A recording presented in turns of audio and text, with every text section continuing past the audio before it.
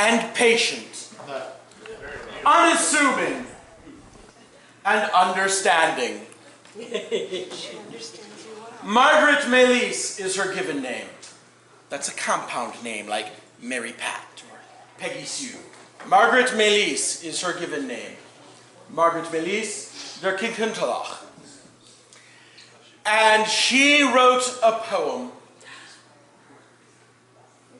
I could not have written self-referentially.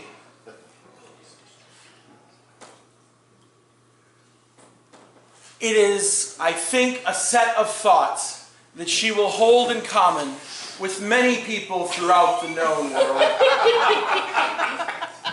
My sister-in-law, Lyria, good Katja, Andrea, many others. It is a Bardic widow's lament. You fuss and you moan that it just isn't right, that you're stuck back in camp when your lord's gone to fight. At least he comes home to you every night. I married a bard.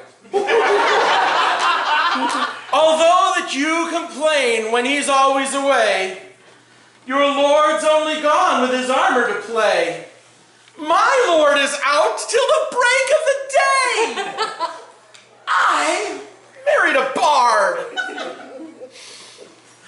At least when your fighter's off quaffing his beers, you know that he knows that his bedside is near.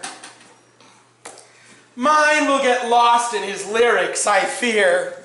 I married a bard. When the rest of the kingdoms go play with your boys, they're respectful and careful not to break their best toys. Foreigners drag mine home, and they're still making noise. Oh, why? I married a bard.